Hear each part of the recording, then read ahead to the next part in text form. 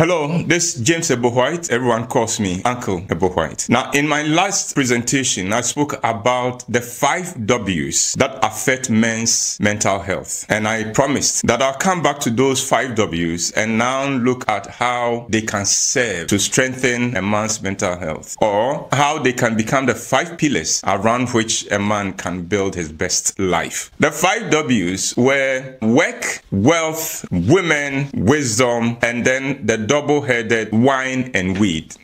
For work, I said that a man needs to work, and that a man who is unemployed, who has a difficult boss, a man who is not on top of his game in his workplace, or a man operating in a toxic environment is in a bad place. For wealth, I use that to represent society's material and financial expectations for a man. And I said that a man is supposed to carry every burden, and it doesn't have anything to do with his means. Society is so interested in, can you afford this? They throw the need at you, and you are the man. You must be able to make it happen. It's almost as if you are supposed to be a magician when you're a man. And then I talked about women, and I use that not just to represent the gender, but everything that goes into a man's relationship with women. And then we talked about wisdom, and I used wisdom in the narrow sense to mean the values, the philosophies, and the traditions that society imposes on men. And then wine and weed I used to represent substance abuse and unhealthy lifestyle choices. Now, so today we are going to look at how do we use these same 5 W's to help a man, let them become the pillar around which a man can build his best life. So we take the first W, work. There are lots of people who think that work is a curse, is the result of Adam and Eve chopping the fruit. What they do not realize is that work is a blessing, and that Adam's biggest blessing in the garden was the mandate given to him to work it and take care of it. Work was in the original plan. Work is a blessing, and yet many people think, no, so when they have to work, they put in just enough to get by. It is wrong. Now, think about the day that you went home feeling fulfilled, feeling happy. It wasn't the day you went to the office and just sat down and didn't have much to do. No. It is the day that you felt you were going to be squashed by the pressure. It is the day when you were pushed to the wall, and yet you came through and you achieved results beyond your own expectations and the expectations of everyone else. That is the day that you go home satisfied and happy. The day that you have done your best work. A man ought to understand that if you are not happy, check your attitude to work. It's important. Because if you are putting in half-hearted effort at work, trust me, it will affect you. So commit fully. Anytime I hear somebody say, I hate my work, I say, well, the problem may not be the work. It may be your attitude to the work.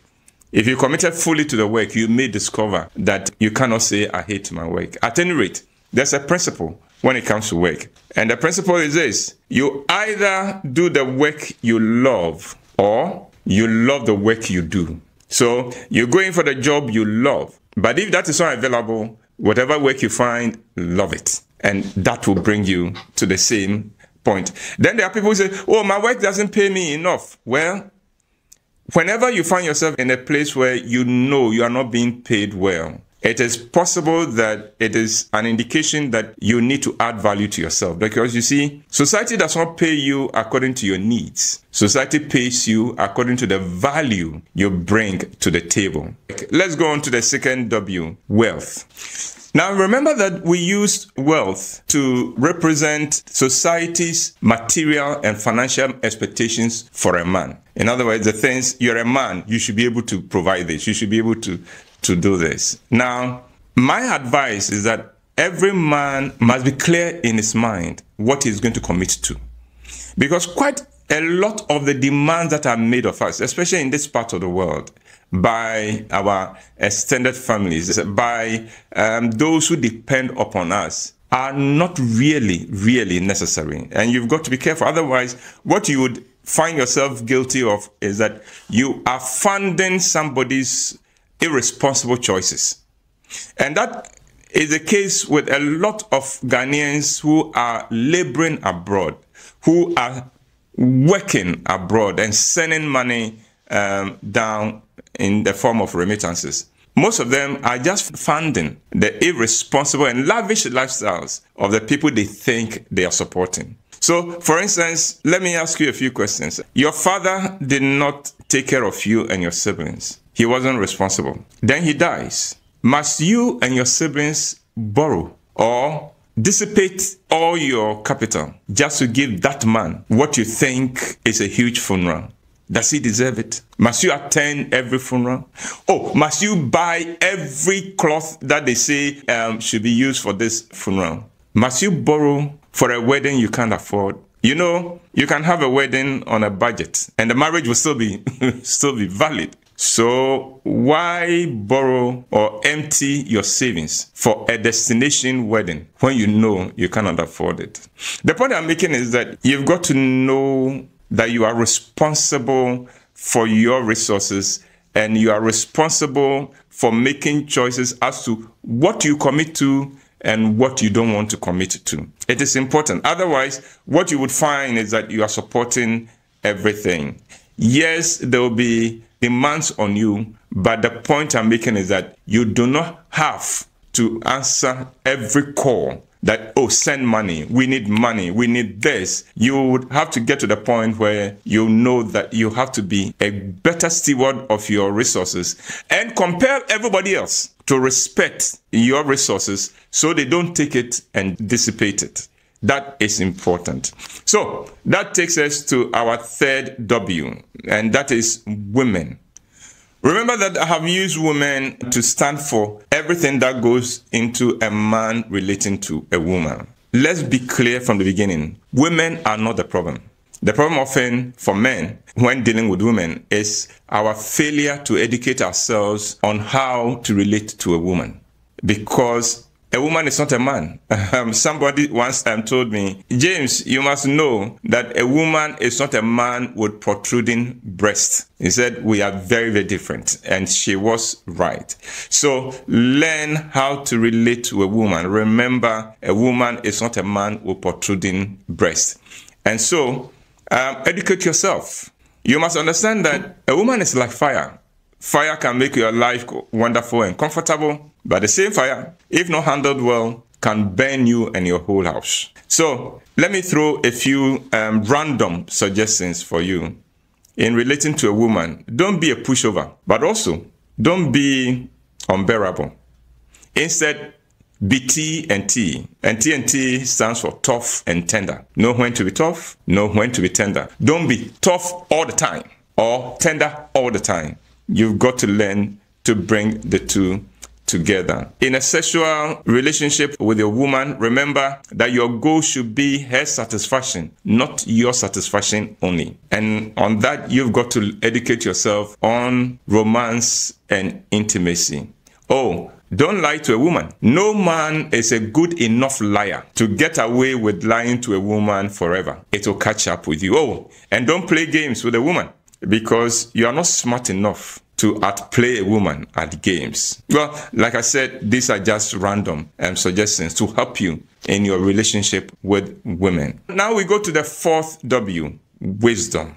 Now, I use wisdom to represent society's philosophies, values, and even traditions that they expect of man. Unfortunately, a lot of those philosophies, a lot of those values may be outmoded, but nobody has updated them. Nobody has questioned them. So you must be responsible for your life, and you should be able to decide which values you're going to build your life on. Remember, there's the godly wisdom, and then there is worldly wisdom. Choose godly wisdom. Develop your own values based on time-tested principles and godly values. Develop them yourself so that people don't push you around. People don't tell you, you must do this. No, you must have a good reason. And don't be afraid to be a non-conformist if being a conformist makes no sense to you. That brings us to the final W. Now remember, the final W was a double header, wine and weed. And I use that for negative lifestyles and for substance abuse. Now, the point to note is that Men take to wine and weed for two reasons. One, to answer their need for relaxation, and two, to find coping mechanisms. Unfortunately, when you resort to wine and weed, what you've done is that you've gone for the wrong way to cope and the wrong way to relax, because in the long run, it will catch up with you. It's unfortunate that society celebrates a man's substance abuse until it takes over his life. No man sets out to be an addict. No man sets out to be an alcoholic. In fact, quite often, a man gets into wine and weed on a dare. His friends tell him, if you're a man, do this. If you don't do this, then you are not a man. Well, the lesson there is that you're a man. You don't need to prove it to anybody. So don't let anybody compel you to prove your manhood. You don't need to. So don't even try. But there's a better way to relax. There's a better way to cope with the stress, day-to-day stress that we all are subjected to. The first is your relationship with your loved ones. If you can develop that and let it be a vibrant relationship, you would find that that will provide you with the support you need, with the strength you need to carry on. And that will also bring you the fun that you need. If you have children, spend time with the children. Make it a habit to spend time with the children, and you will discover that alcohol comes nowhere near the joy of being with your children. So there are healthy ways of coping. There are healthy ways of relaxation, and you must find them. So instead of wine and weed, how about wise and win? In other words, be wise about your choices so you win in the game of life. So this has been Uncle Whyte. I'm bringing you the 5 W's that can enhance a man's mental health. Until I come your way again, stay blessed and wise and win.